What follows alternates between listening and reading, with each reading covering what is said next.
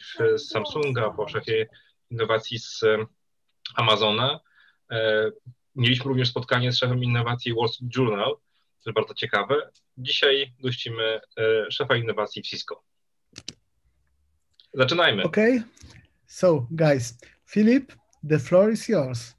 Thank you, Bartek. Thank you, Pavel. Congratulations for your initiative, WeInnovators Club. It's a very strong project, so it's my great pleasure today to moderate this fascinating talk. My name is Filip Dibowski. I'm responsible for Trend House, which is innovation ecosystem clubhouse in the Innovation Campus for CEE in Warsaw, Poland, run by Venture Cafe Warsaw Foundation. And also the Innovation Campus is built by Cambridge Innovation Center from Boston. Our today guest is Alex Goryachev. I'm super happy, Alex, to meet you today, virtually, maybe after pandemic in person. The truth is, Alex is a true celebrity in the world of innovation. His resume reads like a brief history of tech disruption. And apart from your role in Cisco, you're also a well-seasoned entrepreneur from Silicon Valley, but a very pragmatic and successful one. Today, we'll be talking about building the next normal, fearless innovation. So basically, our world is forever changed. Innovation is the bridge to overcome some of the greatest challenges that we are facing together. And in my humble opinion, each crisis accelerates historical processes. So the question is how to embrace unstable world and turn crisis into a positive change. My great authority and my friend, Professor Poszajski, he said that business today is about creation. Creation is rebellion, and rebellion is an art. So the questions for today are how and why should we count on innovation rebels? Why should we look towards the next normal? How to survive and thrive in the next normal? And how to question status quo and truly welcome and care about innovation, not just celebrate innovation. These are your words, Alex, from your brief about this speech. So together, today, we will explore trends and best practices to enable pragmatic innovation in terms of attendees organization. So prepare for a power keynote and give maybe a silent virtual bravo for Alex for the start of your speech. After the speech, we'll have a Q&A session. So be prepared to ask some juicy words to our guest, Alex. So Alex, the floor is yours. Thank you. Thank you so much, and I assume you can hear me well and can see me well, right? Yeah. Can you guys hear? Yeah, perfect. Mm-hmm. All right. So again, thanks for inviting me, especially, and thank you for organizing this Innovators Club, because when I think about innovation, right, it's a support system, and I really like this expression that innovation, it requires rebellion. Right, and in many cases it does, because it's almost always going against the system. And I think when you're in a large organization, it takes an effort to go and build it. And I was really privileged to help build some of our innovation programs at Cisco, and help establish them, and then help others take them to the next level. So what I wanted to do very briefly is kind of just set the context for the discussion, talk a bit about the next normal, or whatever that could be, spend a few minutes on how Cisco innovates, because I think it nicely fits this in a ecosystem concept, and then I'll circle back for Q&A and discussion. How does that sound? All right. Yeah, I think it's perfect. Yeah. Mm-hmm. Thank you. So, I mean, here's the thing. I mean, personally, I have a problem with the slide, because I do believe innovation is a buzzword, and it's kind of a horrible buzzword, because we keep hearing what innovation is, and not many people, frankly, know what it is, or but they keep saying be innovative, or let's be innovative. We're the most innovative. But really, if you look pragmatically, in a large company, or in many entities, people really don't know what it is, or not necessarily have faith in innovation. I think what's unique about today, and I think there's this expression somewhere, never waste a good crisis, right? Um, is the fact that everyone is innovating, right? I'm speaking from my bedroom actually, because my son Matthew, who's in first grade, is studying in my office, and he is innovating with his teachers because he has first grade in virtual school, and I'm sure each one of you, as a student, as a parent, as an individual, as a citizen, small business owner, we're all innovating. So for the first time, nobody can deny that innovation is all around us. That's just simple. So so if we think about the stages of the innovation, it's very unfortunate that we're in this COVID-19 thing. And when we think about kind of the stages of going through this, I think we're past stage one. And then stage one was really about responding. There's a crisis. We must respond immediately. What is our emergency response? We implemented social distancing. By the way, I really think it's actually horrible work too, because it should be physical distancing. Socially, I think we are closer than ever. At least I know how the homes of all of my coworkers look, and I met their children. So socially, I think we're a bit closer, but physically we're distant. And then obviously here we are today talking electronically, and most of our businesses engaged electronically. So that's kind of the first phase. I think we're past this. And now, in retrospect, I think this is what's going to be the most important phase. It's a phase of reflection. What happened? And how are we going to work going forward? How are we going to retain our institutional knowledge when we don't necessarily sit in the same classroom or office, or our families are separated for some unfortunate reason? And then if we're an enterprise, how do we make sure that we stabilize supply chain? And I think all of us know that from food to certain industrial goods, it's hard to find certain objects. But I think the most important part of that reflection is really, we're learning so much. We're challenging ourselves. We're questioning, do we need to go to the office every day? Is it 40-hour work week? Is school worth it? Do I need to go to college? Is this certain technology worth it? So there are a lot of things where we're questioning our work values and I think personal values. And I feel it's very important that we really capture this. So whenever we go back to that next normal, or just look at how we want to live each day, whenever we're people, or we're all people, but in whatever our roles are, we really leverage whatever we reflected and challenge, going back to that rebellion, the norms that existed before, and change processes and change the world for the better, which is that third phase about reimagining. What is that new normal? How do we take those learning from reflection? And then what are the risks we're willing to take? And some of them will fail, but let's just agree that we probably should rebuild a lot of things that we've observed. And once we start rebuilding that, obviously there will be a future rebound, and there will be growth, and that growth will only be based on that new thinking, on the new models that we will implement, on the fact that we will be agile. And agility takes discipline. Agility is not an excuse for chaos. It's really a way of thinking where we're able to go and quickly adapt. And then obviously building digital capabilities. So I think kind of that's where we are. And in the past, I think people were not necessarily convinced on the value of innovation, or on the fact that there could be disruption. A lot of businesses were kind of saying, let's go disrupt something. I'm not sure why, but not a lot of businesses were prepared for disruption, right? And I know Blockbuster is a very overused example, but it's still a great example.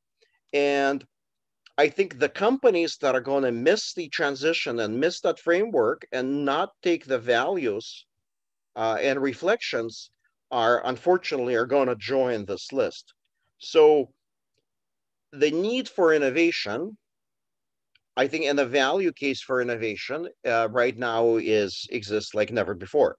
So if I think about some takeaways from this, it's obviously paying attention to whatever is going on in the world.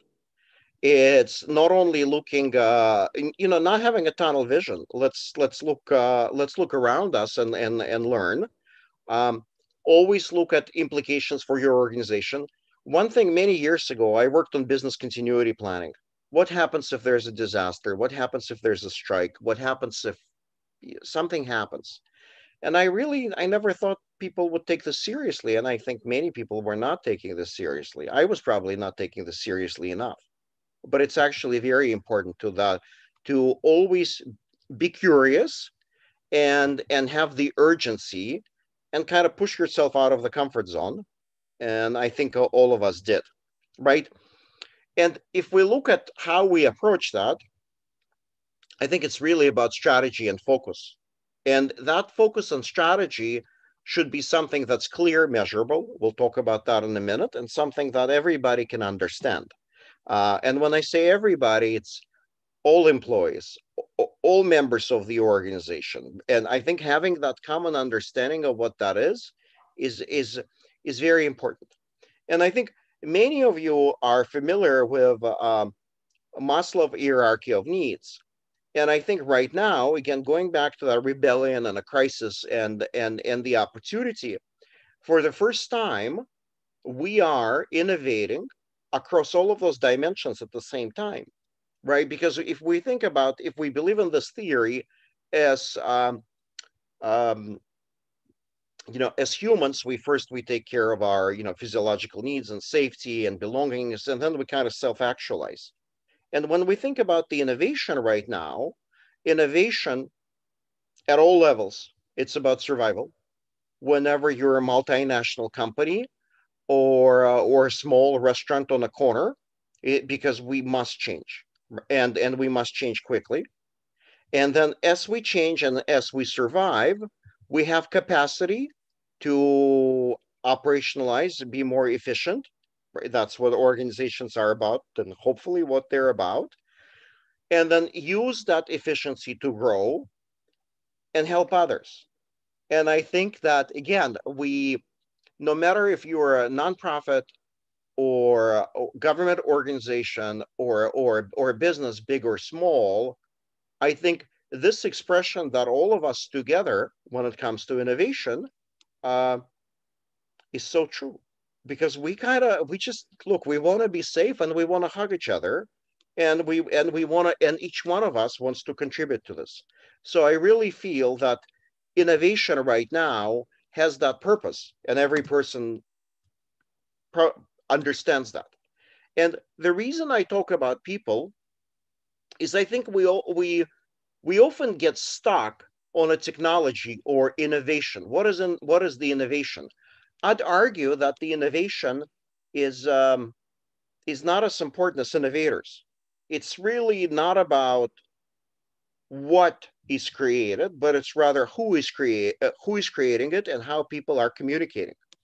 And the reason, I think the proof point here is, I mean, many of you come from a venture world or lived and worked with a venture world, but if you go to a venture capital firm, they probably heard all ideas in the world, or let's just say many of them. And after hearing the idea, the most important question that they will ask is, who is on your team, right? And if you look at venture funds, they typically, of course, they fund ideas, but they fund teams and people behind the ideas.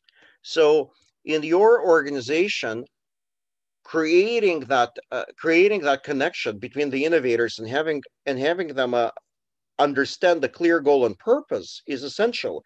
And that's why I'm so grateful that organizations like this one, they exist, because it really enables me to share something and then listen to you and learn from you, and it gives an opportunity to all of us to do that. So few takeaways is, talk to the people in your organization. They know what's working or what's not working, and I think that's essential. Innovation requires transparency. So if you're working with innovation projects or you're trying to change, I think being honest with each other about what the goals and metrics, and we'll talk about metrics in a minute, is essential. Having a pragmatic vision is important. Look, there is nothing wrong with chasing $1 billion idea, but how about we make $1 million idea work first, right? So step-by-step strategy that is socialized and that's pragmatic, I think is essential. And then being accountable for that. Again, it's very easy to say, let's think disruptively. I'm not sure how that's pragmatic or what accountability comes with it. But if we're going to say, let's increase customer satisfaction through innovation by X%, someone will be accountable, which really, drops me into the metrics bucket. And I'm a big fan of metrics. My background was in metrics and analytics and data. And I truly believe, and I hope to convince some of you, if you don't believe in this, that innovation must be measured. And most importantly, I would want to say that it needs to begin with a metric in mind. It's right. Why are we innovating? For what purpose? Because when we're working in a large company or a small company, we have company goals. So how are we meeting company goals through innovation? And this is where I feel it's very important we separate activity from impact.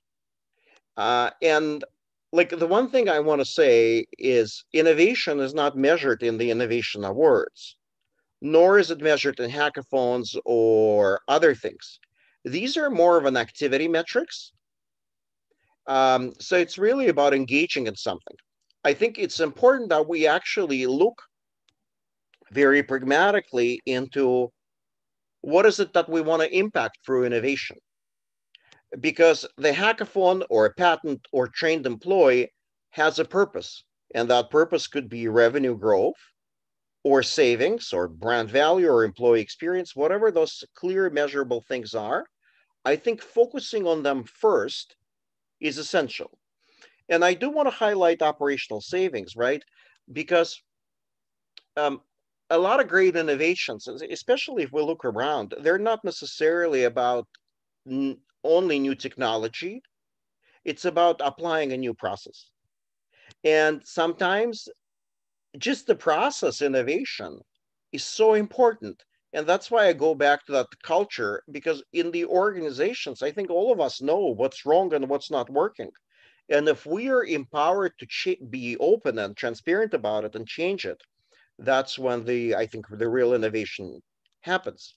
So beginning and having that clear metric for every organization or for your company, or no matter what function you're in, it really grounds us pragmatically and helps us go and execute towards that goal.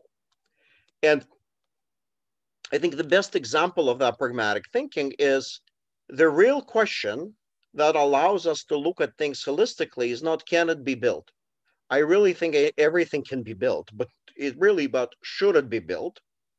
And then it really puts us pragmatically kind of from invention to innovation, and thinks about the customer and how this is going to impact lives. How is it going to create revenue? How it's going to change the process?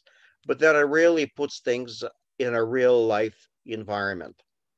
So that is, I think, if you want to look at the innovation metric, that is a good one to ask first, and find those balanced measurements that are right. And of course, activity is very important. But why we're having that activity and capturing those impact metrics, I think essential. Communicating the metrics and ensuring that people are accountable for it, and we actually publish performance, I think is very essential. Because in order for innovation to really work, we have to pivot very fast.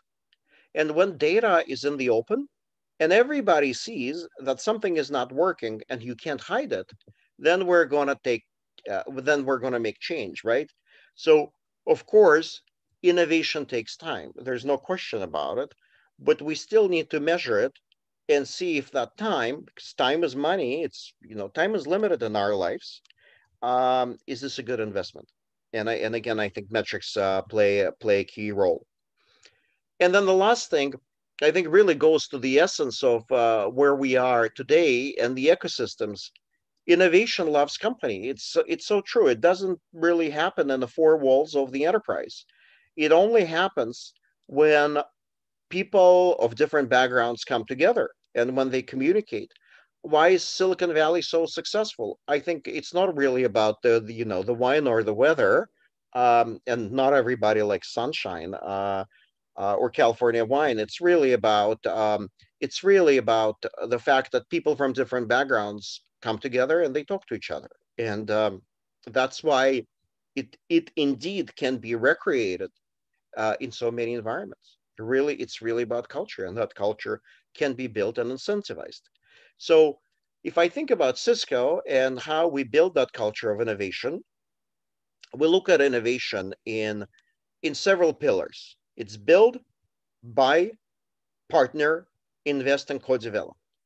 And what I'm going to do is quickly walk you through these, and then we'll take time for discussion and questions. But first, it's obviously building the technology, right? So there's over 25,000 engineers that are building technology of today and technology of tomorrow. We spend about $7 billion on R&D. We have opportunities for employees internally to create startups and not only pitch their ideas for somebody else to decide if they're good or bad, but to actually pitch them to other employees or to get practical funding inside the company to go and build that technology or change that process, which I think that is very important.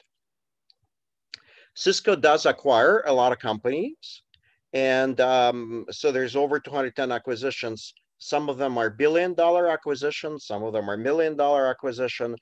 I think what really unique about this is that it constantly brings new thinking into the workforce, and I think that's essential, because there are people that join Cisco and they challenge Cisco because they have different standards, they have different beliefs, they have different ways of doing things. And some of those things are better than the things that exist today. And I think what I appreciate about Cisco's and its acquisition integration and the way it works with others is it really listens to, to the companies that we acquire, it listens to the employees. And then every time a new company joins Cisco for an acquisition, there's just a far better culture. Right. And that we do create something called the Founders Forum, which is an opportunity for the officers and executives of the companies that we buy to go and kind of advise Cisco and work on a high profile projects. So I think that's essential. We obviously partner with others because everything is achievable through partnerships. And it's not only the examples like Google's and others. It's not only about like how Cisco's technology, how, for example, Apple technology works better with Cisco, but it's partnering with businesses that are big or small, because when you work with, for example, with channels or partners, they have the expertise and knowledge that a large company would not, right? Because they're focused on a particular vertical or geography. So I think when we talk about co-innovation and the ecosystem, it's not only your employees, it's not only the companies you buy, but and the customers, but really people that integrate your products, that sell your products, no matter what industry you're in, they know things that people in headquarters don't, and listening to them is essential. And then, the one pillar, before I jump to co-develop, actually, the other pillar that I want to mention is investment. Cisco does invest in many companies, and we not only invest and work with startups, but we invest in startup accelerators, which really provides us an opportunity to go and work with them. Like, for example, Startup Bootcamp that we did in Europe. And one of the things that I helped build at Cisco and is the innovation centers, where we work with our employees and with startups and academia, really trying to bring a lot of them together. So we've built that around the world, and that's something that Cisco is now taking to another level under engineering leadership. So we've built a really good, solid foundation that allows us to engage with all. And when I think about kind of that model,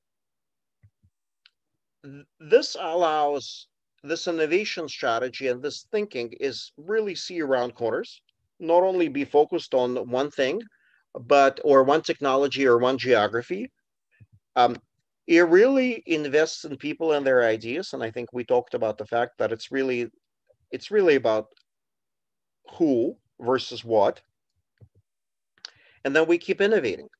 And that, I think that is an essential part. And we keep innovating by getting more data, by challenging ourselves, and by listening to others, no matter if these are big customers or small startups.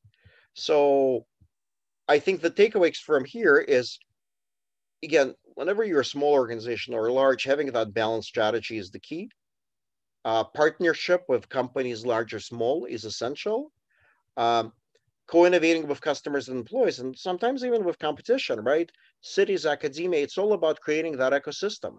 It's not about having a bigger slice of the pie. It's about making a pie bigger, and something that really serves a bigger purpose. So I'd highly encourage you to look at this, and because at the end of the day, I really want to highlight that innovation is it's not an engineering or IT or services or marketing. It really belongs to all. It's in us as citizens, as human beings. And I think right now is absolutely the most perfect time to innovate. And we must innovate to change the world. And I think no one will argue that we need to change the world. And right now is the best time to do that. I'll turn this back to you. Yeah, thank you, Alex. Thank you for this tremendous speech. I'm thrilled. It was really a lot of good content here, a lot of good points. I can also see from our attendees that they are inspired by your speech, because we have a lot of questions right now. So the first one comes from Małgorzata Sobol. Thanks you, Małgorzata, for your point of view. And it also connects to the idea which I've heard recently from the Deutsche Telekom.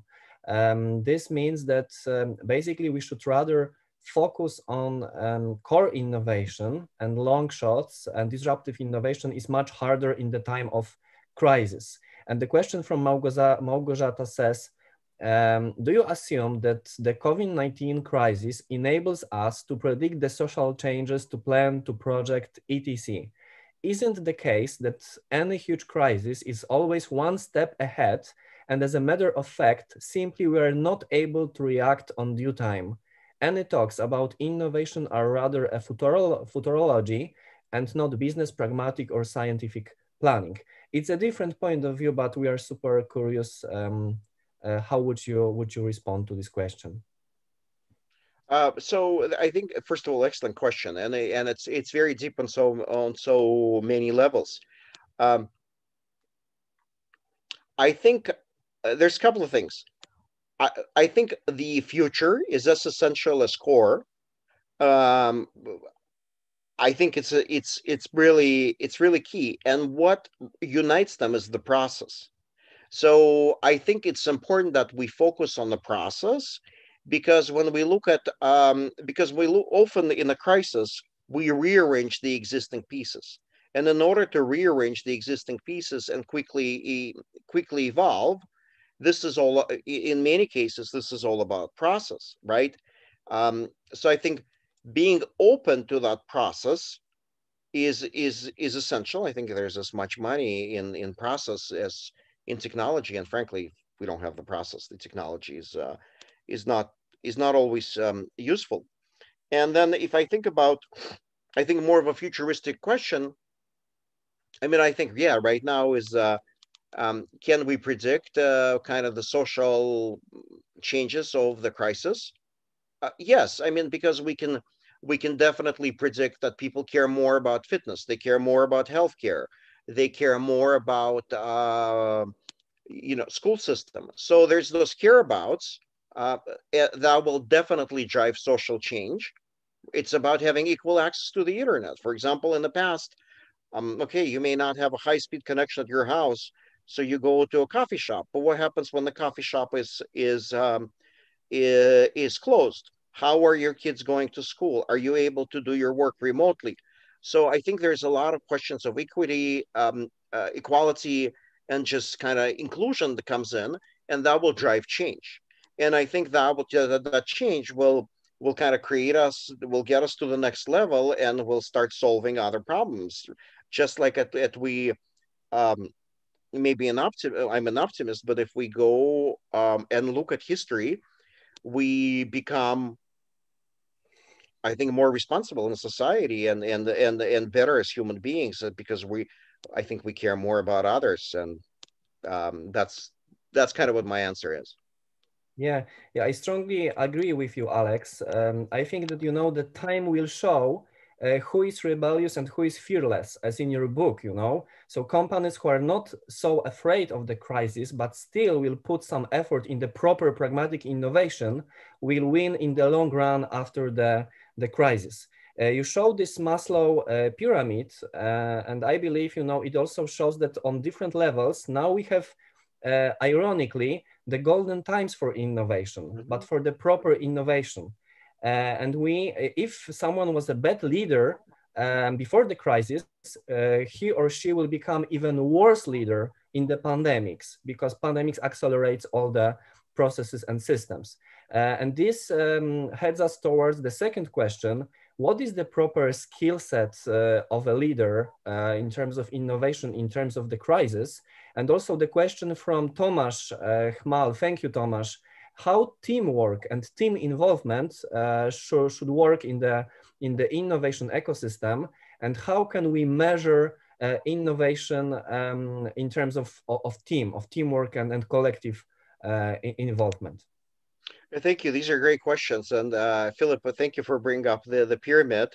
I really think it's a golden age. And Thomas, thank you for your question, because I think they're very connected. At Cisco, we have this expression, which I feel is great, which is give your ego a day off. So when we think about innovation, the leaders that are primarily about innovation space, it really, I think that's having less ego, and being more of a facilitator of other people's ideas and listener. I think that is an essential skill. That we shouldn't say that a visionary.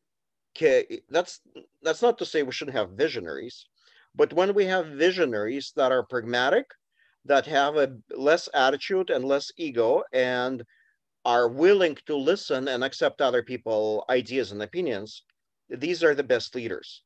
And specifically, when we think about the teamwork, I think it really comes down to several things. The first thing is innovation requires vulnerability and emotional safety. Because in order for us to go and share something with others and work with each other, we have to feel free and not threatened to just share what we think. And because there are no wrong ideas, okay, there might be wrong ideas, but we shouldn't be fearful of expressing them. So that trust and vulnerability and openness is the key in the team environment. But the second thing that I would challenge is, I think it's essential that we look at who is on that team. And because the diversity of thoughts comes from a diversity of experience. So it's essential that when you're working on any change, you have representatives from different functions.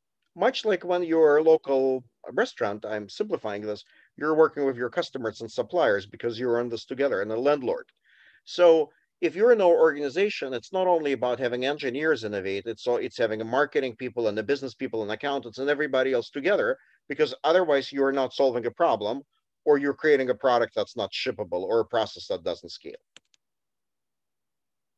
Yeah, Harvard Business Review recently wrote about something called empathetic leadership as a cure for tough times, and I think it perfectly fits what you just said. And also, this empathetic leadership consists of a few elements. One of them is resigning on purpose from your hierarchy pyramids, so you can distribute your ego to your employees, and also listen before taking action. So it was also in your speech that we should rather gather feedback from rebels and whistleblowers and then create innovation, right? And it also connects with the next question from Halina. Halina Brudlak, thank you for this question. What about people's well-being with a good quality of life? Does pandemic correct a little bit of thinking in terms of finance as measure of innovation? So how about putting well-being and also proper mental health and physical health before profits in KPIs? I think that's an essential question, and that's such a great question, because we should not, the results of actually, let me backtrack. I think that's exactly what's happening, and I think that's exactly what will happen, because if we because at least I'm going to speak for me, right? I look at, who am I as a father? Who am I as a husband? What's important for my family? What is the best thing to do? And God forbids, what happens if I'm not around tomorrow, or somebody gets sick, or if I can't see my parents? Of course, our life on this planet is unfortunately so far is limited. But those questions, I haven't asked them before, right? So I think that when we talk about just this basic questioning of why we're here and what is our purpose, I think is going on with most of the people I know. I'm sure it's going on with every single one of you. And when we look at the organizations, they're consisting of people. So if we go and we bring that attitude to work, and when we go or bring that attitude to school or to our loved ones, and we look at where we want to apply ourselves, and how do we love each other better, and how do we create more purpose, and how do we create more impact in our lives, things will change. And I think they will change already, because everybody that I talk to, if you really have a deep conversation with them, it really comes back to, why am I here and how do I help others? And yeah, going back to that hierarchy of needs, I think most of the employees understand that, and the companies understand that, and that's why we're seeing such an unprecedented response and help, I think, in every industry. Mm-hmm. I think it's super important what you've just said. So I will just quickly grab it, because it's a pretty important remark.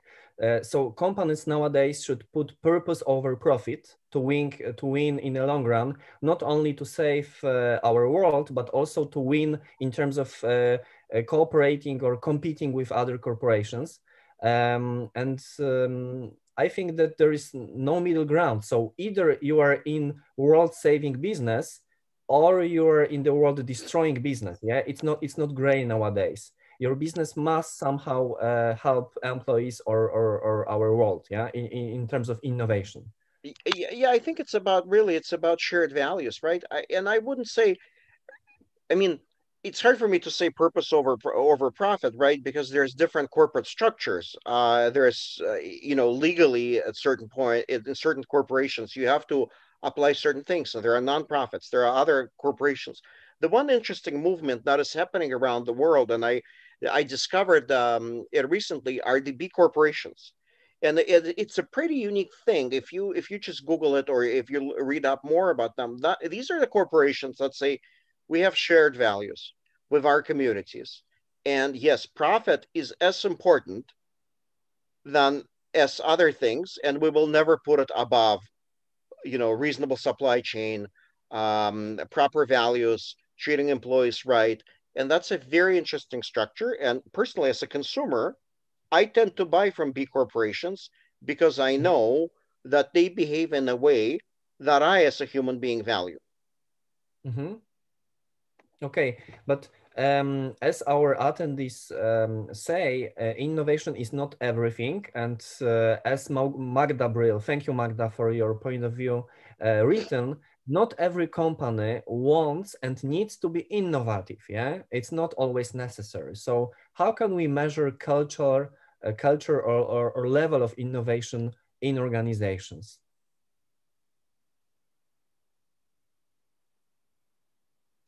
You know, I'm trying to understand, I'm trying to come up with an example of a company that does not to be innovative. And I'd love to learn one, because I'm, you know, people even in a monopoly in terms of like oil and gas, right? Well, all that you get disruption from solar or other things. If you're creating a table, you also need to be innovative at some point. Well, you need to, well, here's the thing. I mean, I really think respectfully that you must be innovative, because a more innovative company will put you out of business. So you don't have to be, but you're not going to be around for some time. But I think that the later part of that statement is essential, because what really makes the company innovative is that culture. So the second, how do you measure the culture? I think if you measure the culture in terms of people being open to new ideas, about people being transparent, about sharing their values, and knowing about goals of the company, I think that will automatically feed innovation. It will happen, because I mean, you go in some enterprises, and respectfully, you say, "Hey, what does our company do?" And unless you're in sales, some people don't even know. Or you say, who are our competitors, right? What are our biggest problems? And people don't know. So I think awareness of purpose, goals, challenges, metrics, and then an opportunity for every employee to go and contribute across all of those levels. That's what creates a great culture. And I think that you can measure it in so many ways. There could be a great places to work, like for example, Cisco is. It could be just about, you know, employer retention. It's about how many people want to go work for your company. It could be employee satisfaction. But I think at the end of the day, that is the environment that's going to create most value for the company stakeholders. Maciek says right now that maybe innovation is also adaptation to changing environment, but proactive, not reactive. What do you think about this? I completely agree. You know, there's this thing. I mean, a lot of people say, let's think disruptively, or let's disrupt this. And I'm like, unless you're in disruption business, and I'm not sure what that is, it's really adaptation. In fact, I think innovation is another word for evolution. But sometimes evolution happens fast, or you know, it then becomes a technological revolution. But so it's maybe about selection also happens in innovation, yeah. Yeah, so I think it's really, it just happens no matter what. It's paying attention to it, and to that point, adapting quickly and seeing what the opportunity is for across multiple dimensions is what makes companies innovative. I think that's brilliant. Another inspiring point of view from Carolina.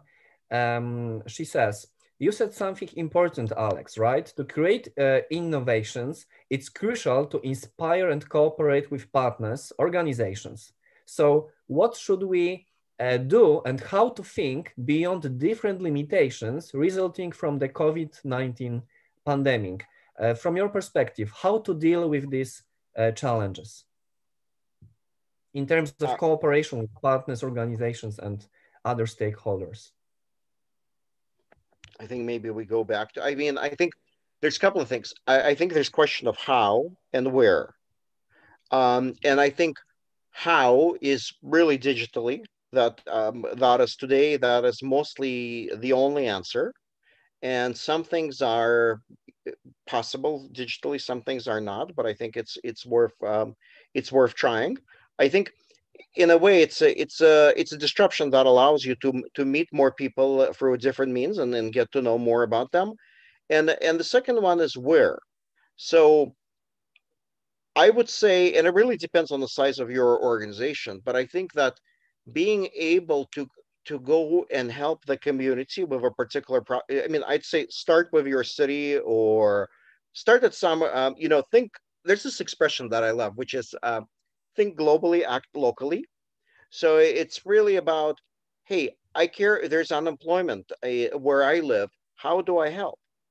And you can go and help and engage with startups, because startups create jobs, they create opportunities, they create tax revenue. I mean, they create so many different things that will help the city. So that's a great example of volunteering and helping, getting engaged with your accelerator local startup community would be a great one. There's tons of students that are not able to go and have internships. One of the things that we did are virtual internships. Maybe that's something that's worth exploring, or being that student that says, hey, I'm going to intern virtually. These are important things. I think if we look at a lot of our nonprofit entities, they're dependent on volunteers showing up. So there are a lot of food banks. One of the problems we have in California, there's so many people that are hungry. They don't have jobs. There's plenty of food in the food banks, but supply chain is not moving because it requires people to show up there. So how about you work with others and think about new solutions to these problems? And that's frankly where the disruption happens.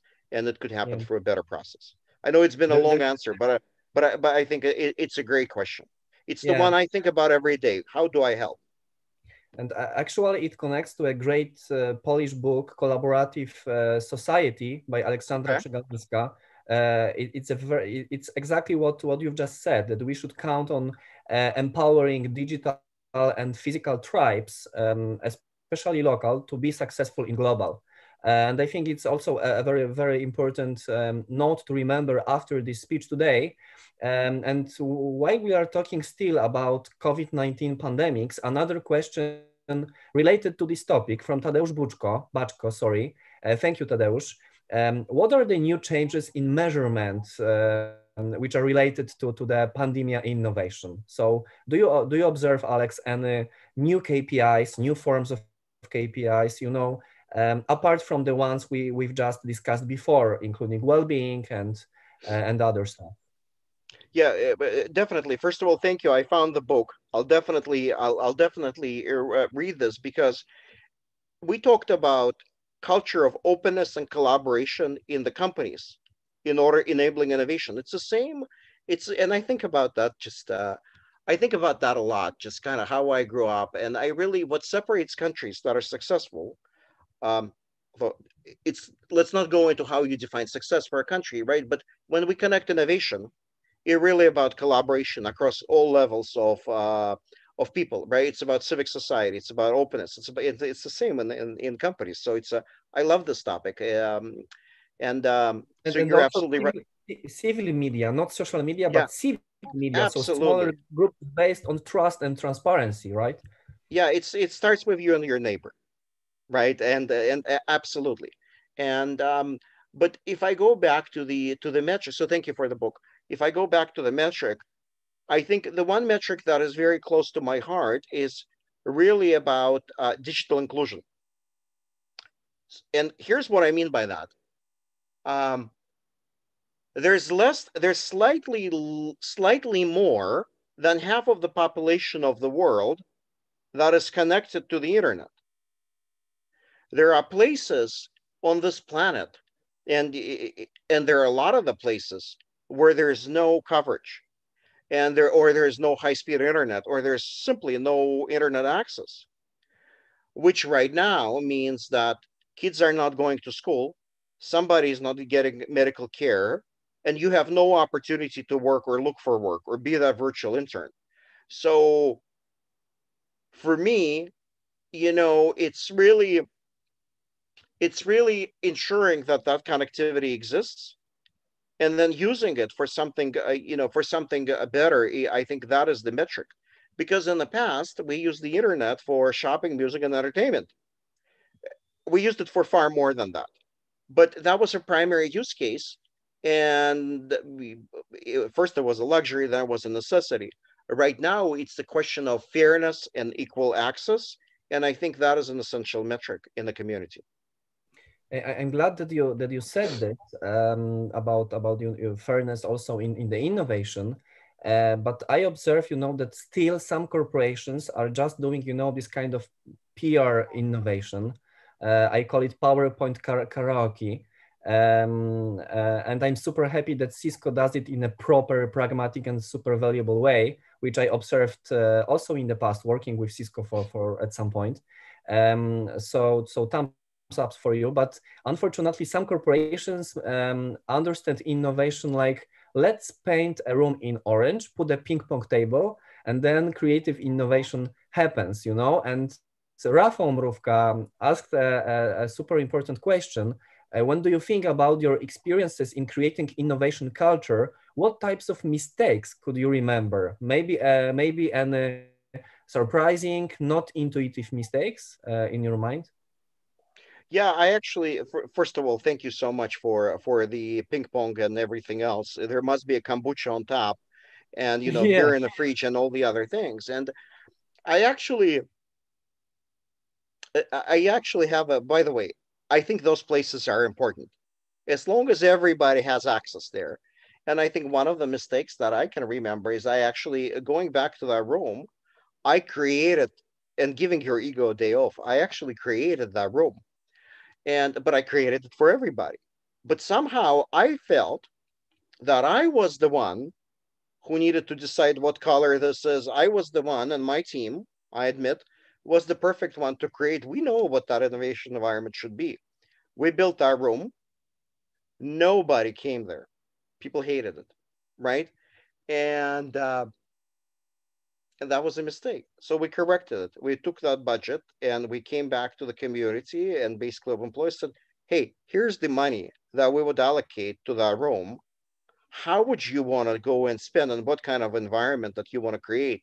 And that goes basically, again, you're giving your ego a day off, which I should have done from a get-go. You're empowering others, and you are empowering people to collaborate, because they need to communicate honestly and openly about what they want to create. I don't remember. I think at the end they decided we don't need the room, right? We want to do something else. But I think that's the key. Not deciding for others and sometimes deciding for others is the mistake that I've made in that very particular example. Thanks, Alex. Just a few last thoughts from my side. You told about Blockbuster case, and it reminded me about Kodak moment and also Nokia case in the past. So a lot of companies failed to be present while the innovation was happening. And I like to use this metaphor of a train. So some corporations are in a train, observing that they are faster than other trains.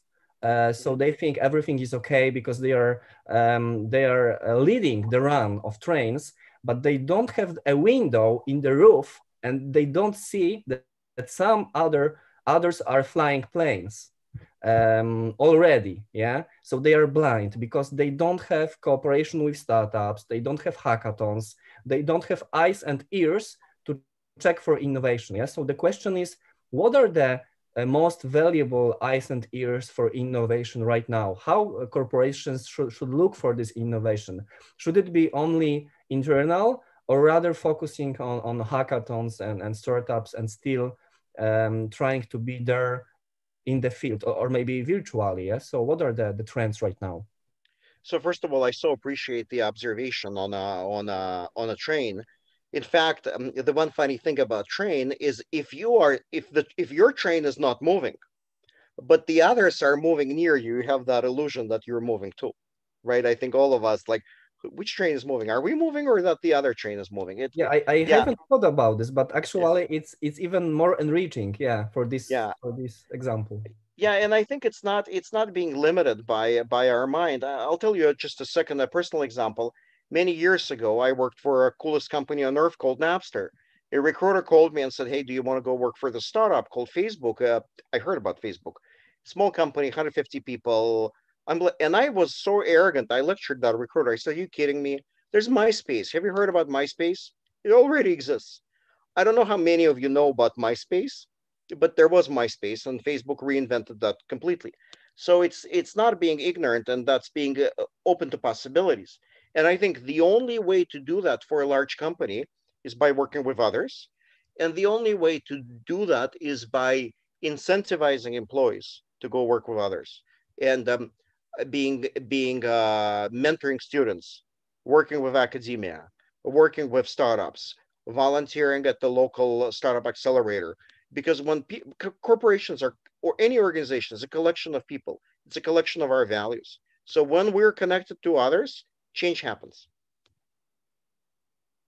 Thank you, Alex. It was pretty brilliant. I think that Alvin Toffler said that illiterate analphabeti of the 21st century will be ones who are not unable to read, but ones who are unable to relearn and unlearn. So I think we should relearn and unlearn bad behaviors, bad innovation models, and come to the fearless innovation era. So thank you, Alex, once again for this amazing talk. I will give quickly the voice to Bartek and Paweł to provide a quick closing remarks. Thank you. Okay, Alex, thank you very much for your presentation, and Philip, thank you for your great moderation. We are happy that you were a part of our WeInnovators Club, and we are really happy that we and our attendees could see the presentation. Thank you, and I would like to ask Paweł to say who will be next in our club. Thank you very much. Unfortunately, we won't see next week, but I hope we will somehow survive without meeting us. But in 2 weeks, however, we have a real surprise for you. An absolutely unique person will be our guest. Our guest, Winton Cerf, is recognized as one of the inventor of the internet, and is currently vice president at Google. Maciej Kawecki will be a host of this webinar, and I'm sure that we have a very interesting meeting ahead of us. Okay, so Alex, now you can go to your election campaign. I hope that your candidate, whoever he is, will win. Thank you. Thank you. And by the way, just Philip, you're onto something with that Toffler quote, because I'm trying to convince my 6-year-old to learn to write, and he's like, Dad, I can just speak to Siri and it types. So I'm going to think about that one. Yeah. Thank you for having me. Yeah, thank you, Alex. And if you have any leaks about the election, maybe you can tell us right now who won. Bad connection, guys. We'll talk soon. Okay. See you later. Bye. Okay, thank you very much. Bye. Hej. Dzięki, Filip. Dziękuję Trzymaj bardzo. się i do zobaczenia. Dziękuję. Dobrego wieczoru. Dzięki, cześć. Wszystkiego dobrego. Cześć. Dziękujemy Państwu bardzo. Do zobaczenia.